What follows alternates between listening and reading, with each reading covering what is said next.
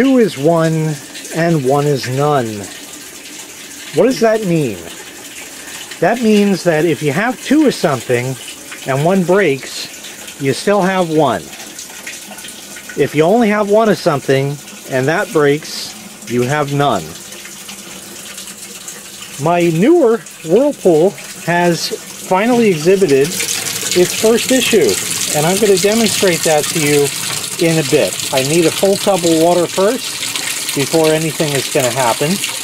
I'll tell you the issue as it happens. So once I get a full tub and it starts agglolating, we'll show you the problem. And by the way, spoiler, it's not agitator dogs, because they're working fine.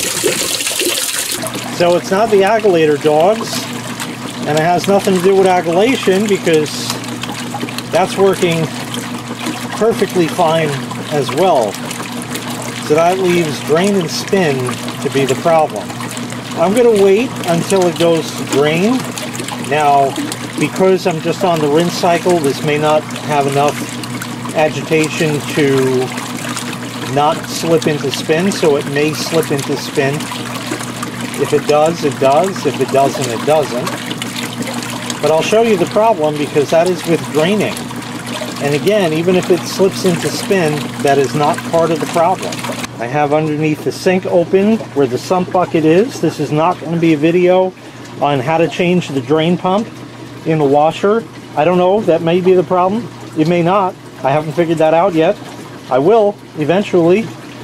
But I have that open so you can see, and that's where I'm going to start. I'm going to work my way back and properly diagnose the issue before I go and throw parts at it. Okay, aggolation has just stopped. Listen carefully. Again, if it goes into spin, disregard. Listen carefully when it starts. Which will be any day now. Literally. The suspense, ladies and gentlemen. It slipped into spin. Do you hear all that churning? And that stream of water out of my anti-drainback something or other? And it's a pretty strong stream at that. So again, disregard the fact that it slipped into spin. We're just going to wait here, let it do its thing. We're coming up to the magic line in the sump bucket.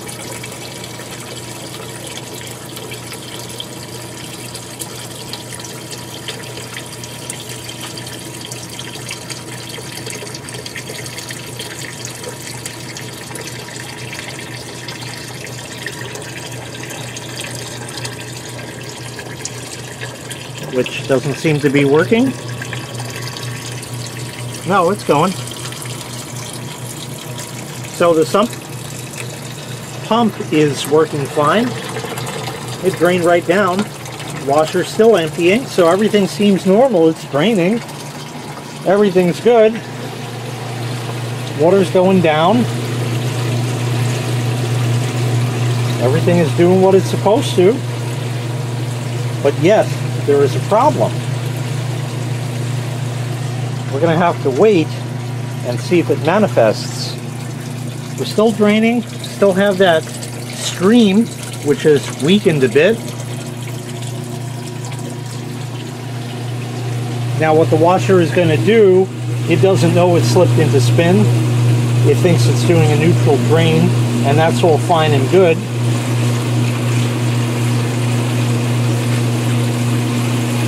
But normally after the neutral drain, approximately 2 minutes, it stops. Look at that. There's still water there. So it's not draining fully. Now it's going to start back up in a moment. And we'll see what happens here. Do you hear all that churning? And again, that strong stream is not really normal. It should theoretically bypass that. for the most part as was originally set up. But in time I've been noticing this, and eventually the washer is going to finish draining out through the spin. And the phone's ringing now. It's done. The washer is now devoid of water and is working fine, and this normally wouldn't pose an issue, except that it's draining slowly. That would tend to indicate that the drain is somehow occluded somewhere. That's a fancy term that means blocked. Could it be the drain pump? Yes, it can. Could it be a broken vein on the pump inside? Absolutely. Could the hose coming out or the one from the wash tub going into it be occluded? That's possible. Could it be the drain hose itself? Sure could. Or could it be where it goes into this mess here? Based on the fact that I have a very strong stream, now for those of you who missed that video, which was maybe 9-10 years ago, maybe more than that now, yeah, a good 10, maybe even 11 or 12. Anyway, it's a long time. I had cobbled this together, and the hose that's coming out basically have a piece of like 1 5/8 inch tubing that I made a hole in and put this in, and that is there as an air gap. This is completely, you know, plumber code approved and all that. I read up on that. Actually, I just kind of invented this on the whim, and it seemed to work. So yeah, that's kind of the deal. But maybe I've been a bad boy. If we take a look in here, there's lint and bad news, and it's looking a bit worse for wear. The brownness and all that, yeah, it's stagnant water that sits, and that's how the house was designed, and there's nothing I can do about that. The bucket and the sump pump in it work perfectly fine, so we know that's good. The other washer is working fine, so there's your 2 is 1 and 1 is none. So my goal is to cut the cable ties, of which there are 1 or maybe 2. There's definitely 1 here. There's 1 up here, which is actually for the AC condensate drain. Might be able to just see it there. And hopefully I can wiggle that off of the drain hose. That's on there quite a ways. But the first thing I'm going to do before anything is go in here and sort of muck out what I can in there. I think that's going to be the first start. I might even get lucky, and it's possible that maybe this drain stack, so to speak, has shifted. I don't know, because I didn't review the old videos for some reason. Maybe it shifted down, and the drain tube way down in there is too close to the bottom, and that is impeding the flow. By eliminating all of this, I can test it and verify that I have proper flow, which would be evidenced by the washer draining properly, which also would prove that the washer has nothing wrong with it. So I'm going to get busy here for a while and do what I can do. It's not going to look good, but it should look a little better than it does now by the time I'm done. Don't expect any miracles, because I sure don't, and it ain't going to be anywhere near that. So I'll get busy with that and check in sometime later. Oh yeah, look at all that. That's like lint and matted cat fur. The black thing is the glove I was wearing. It's better-er, but again, I told you it's not going to look much different. So I mucked all that out. One other thing, hopefully the camera will get in here.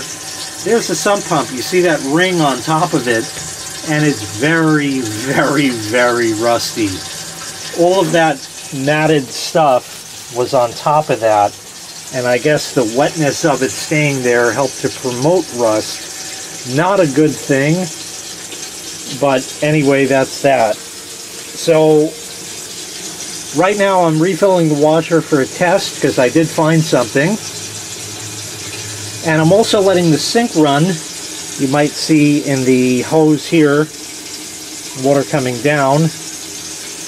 And that is to refill this, because what I did was I ran this till the sump pump came on and then held the float up so it would drain further down than it normally does. Well, when it does that, it ends up sucking air and then has to kind of purge the air in itself, send it up the line, and send it out. But what so that's why I'm running the sink. This way it'll fill it up and let the pump do a normal cycle and get back in sync, if you will. What I did find was the drain for the washer on the right of the drain stack was pointing almost straight down at the bottom of the bucket, with a gap of maybe like that much, and that's not proper. Doing that is definitely going to impede flow. I don't care how much pressure is behind it, it's attenuating the flow. So perhaps when I built this, I was a little overzealous in the length of that hose. I did all of this because I wanted the washer drains to go into the water so it didn't sound like 1,000 Mexicans taking a piss at the same time. That was the phrase I used 10, 12 years ago. So I figured that the more I have it in the water, the less it would do. So what I did find was, or what I remembered at least, was that I did not have it pointing straight down, but rather kind of firing toward the back of the bucket. So I bent that hose out of the way. Kind of hard to tell. You might be able to just see it there, that it's kind of pointing toward the rear now, instead of going straight down like it was. So my hunch so far, which may certainly be incorrect, is that it shifted somehow, maybe over time, I don't know, and that's maybe what caused it. So we're going to find out in a couple of minutes. I'm going to find out along with you when that happens. I'm going to come back as soon as the sink fills up enough water in here to trigger the pump. So we'll wait for that, so this way it'll kind of resynchronize. There we go. It's just started. Nothing. It's continuing to fill. Don't know if you can see that. And there he goes, starting going down. And there we are. That'll empty out. And that is now resynchronized. The reason, of course, I did that was I didn't want the washer to send its quote-unquote galosh of water out at one time, and the pump not being able to pump.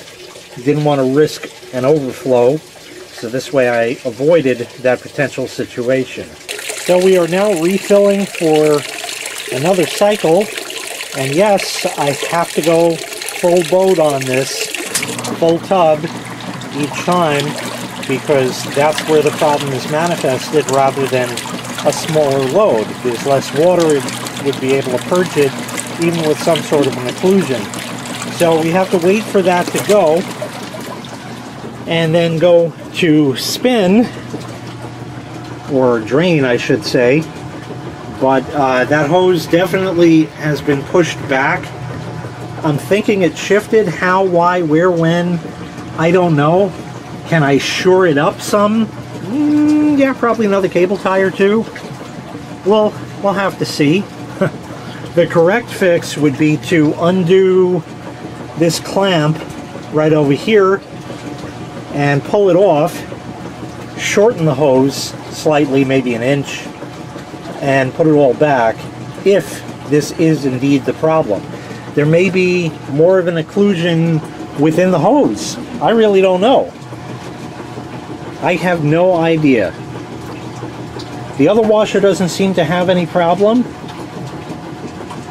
We'll be able to see if that hose moves when it goes to drain, so we're going to find out in just a few moments whether or not that was the fix, so stand by. here's the physics demonstration for this video.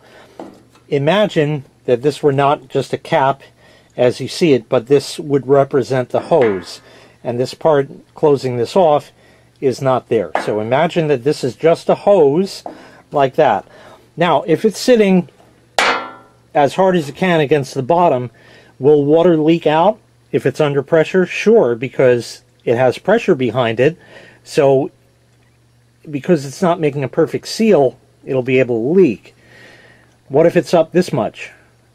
Can water get out? Yeah, a lot better than before. But is that going to quite do it? I don't know. But what if I tilt it this way? I'll turn it like that. See how much more can come out like that if it's on an angle? So that's why I'm thinking that may work. I do not know. The washer is ready to spin. I stopped it just in time, and it'll start up in just a moment when I kick power back on and the timer says, yeah, go. So we'll open that back up, and in a few moments we're going to see if that hose wants to move. I may not have moved it enough. I'm definitely going to go back in there and see what I can do. It may need to even come down. Ah, look at that. Perfect. That should do it. Because look, where's that stream of water coming out of there? Nothing. Nothing at all. Absolutely perfect.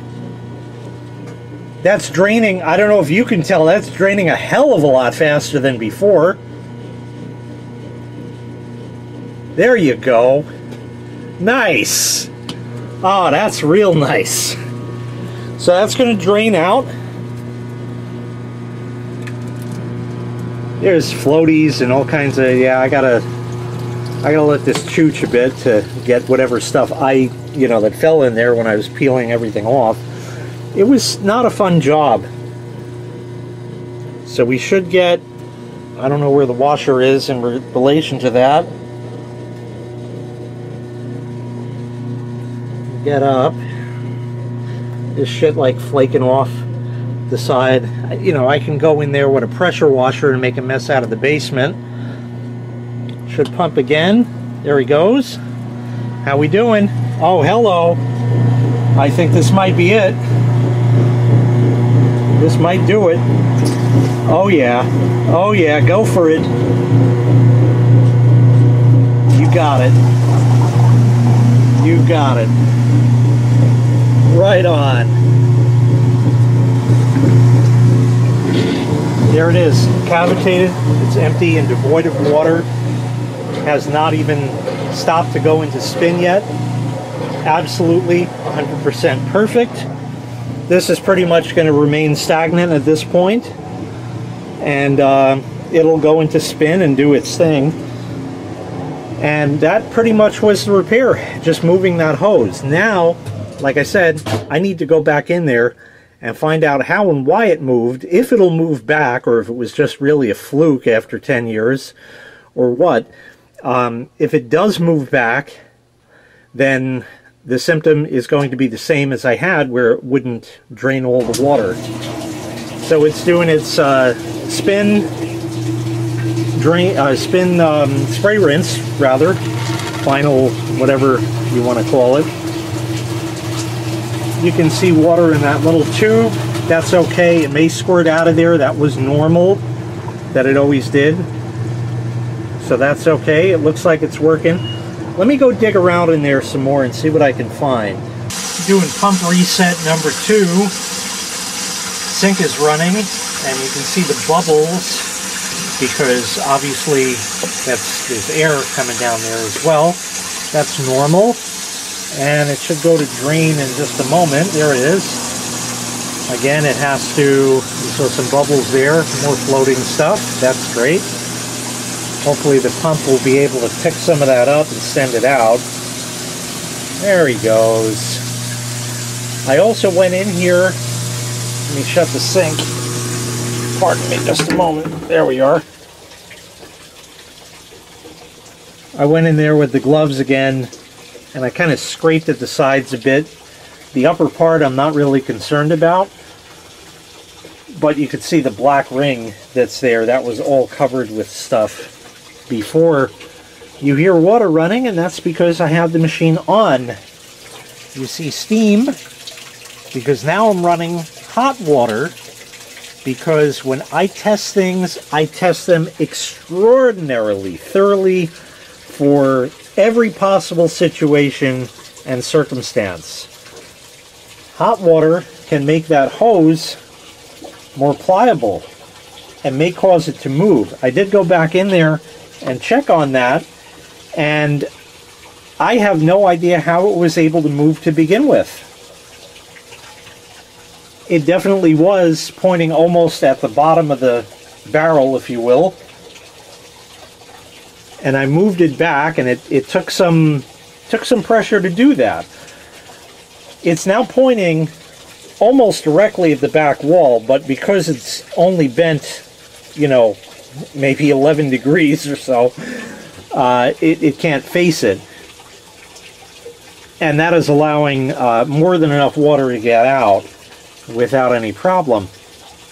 I have no idea how it moved. I'm only thinking maybe the hot water is going to do it.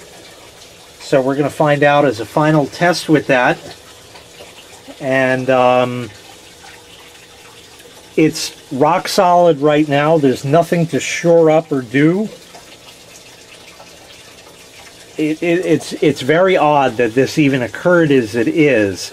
I guess what I could do if I had to would be to cable tie the two washer drains together in back of the drain stack. So in other words, run a cable tie in around the drain stack, back out and around, and that'll kind of keep them pointing toward the back of the bucket. So stand by for another test, this time with hot water. So while we're waiting, I'll tell you more about what I had planned. I figured I'd probably have to take that hose off, so I got my Whack-A-Me drill out, and I have these extensions that are wobble extensions, and that actually would allow me to get in there. I even had a socket ready for that hose clamp. The only problem was I do not have the tools to interface this with the drill. That is to say, I don't have them in this box. They only give you a screwdriver bit thing, or maybe I'm mistaken on that. Let's take a look. Yeah, I actually do have it in here. This is the piece that I would need. Let's see if I could pull it out for a second. I need two hands. Yep, there it is. I did have it, I just didn't look hard enough. That'll plug into there, and then the rest of the extensions and the socket, and with all of that wobble in there, yep, it definitely would have worked because it's at such an odd angle. I easily could have used a screwdriver. I just thought it would be a lot easier to loosen it and maybe retighten it most of the way.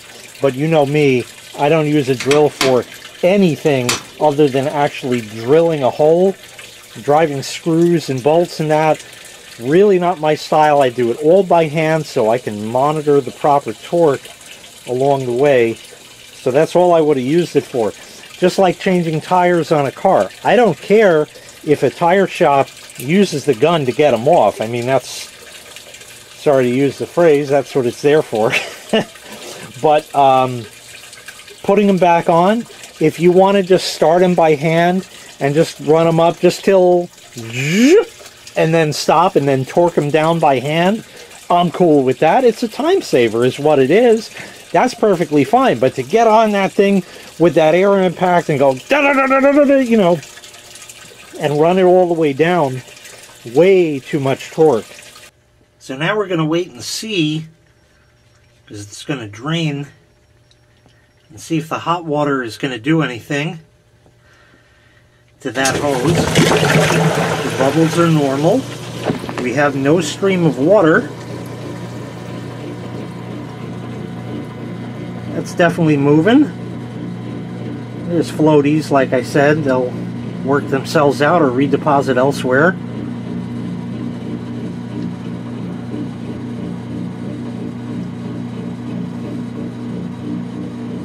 Should drain in a moment. There he goes. Hose is still pointing toward the back.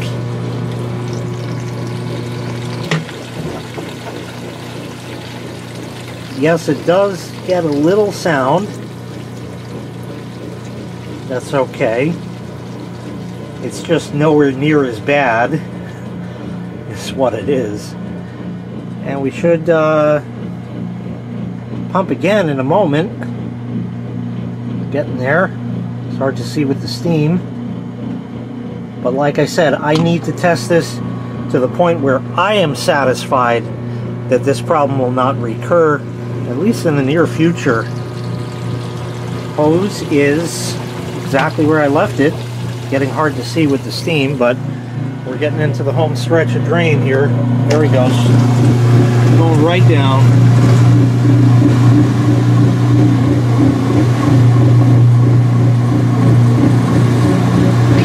That's it. We did it. We're good. It's fixed. So what may have appeared to have been a washer drain pump problem wasn't a washer drain pump problem at all. It was an occluded drain, not blocked by stuff in it, but by being blocked off at the end. Now again, this is kind of a hack job plumbing type thing. Like I said, it meets all plumbing codes as far as I'm concerned because it works. And I designed all of this, and it's absolutely been impeccable the entire time that this has been in service since 2010. So I guess 12 years that I've had this set up here, approximately 12, 13 years now. It's been working absolutely perfectly each and every time, and just now, for no reason did that happen. What I'm most surprised about is that this was not an October fail. This would have been a prime October fail, and yet it didn't happen in October. And that makes it more palatable. I didn't look forward to this because I didn't know what I was going to find.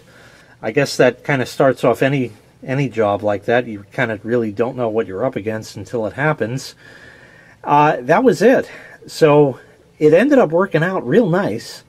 No cost for repairs. That's good.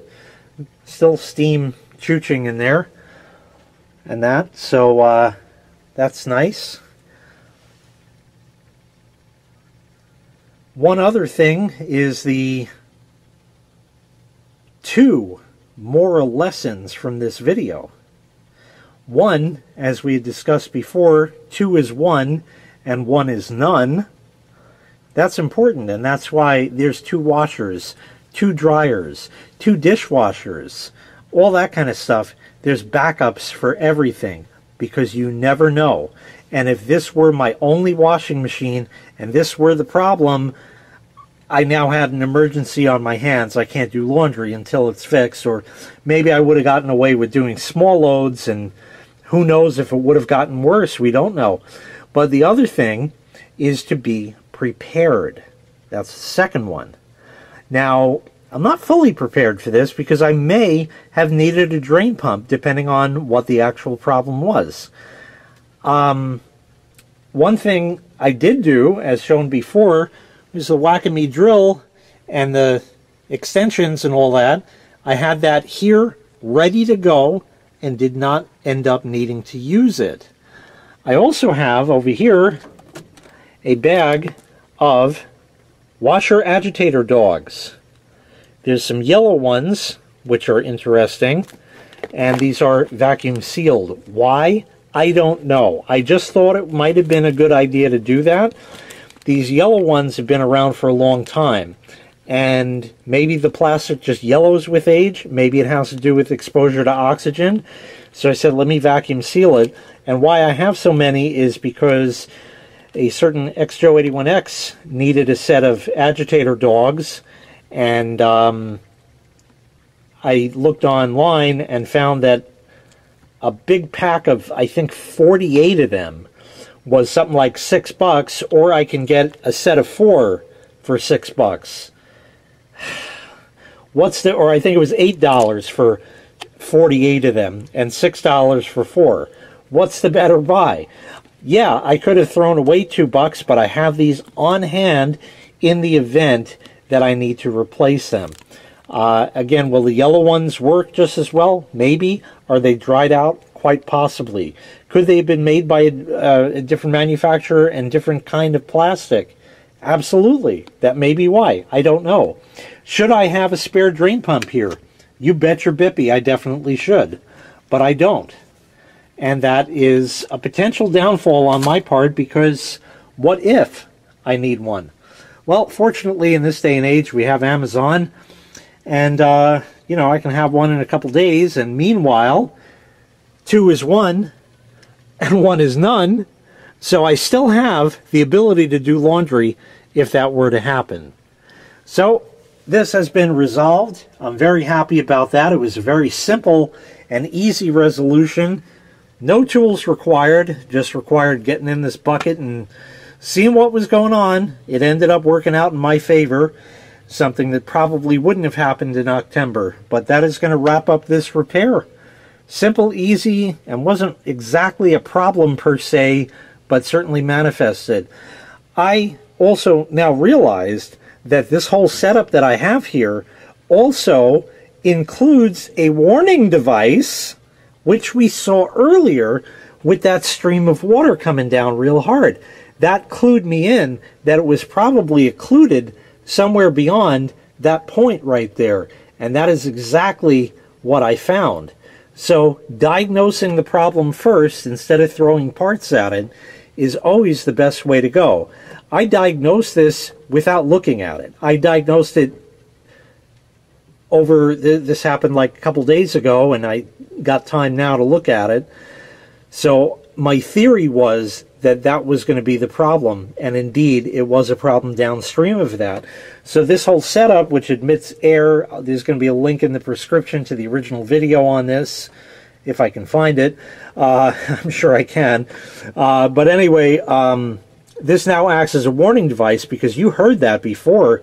That definitely was not correct and not the way it was originally designed. So therefore, there was a built-in warning device with this as well, which is even extra cool.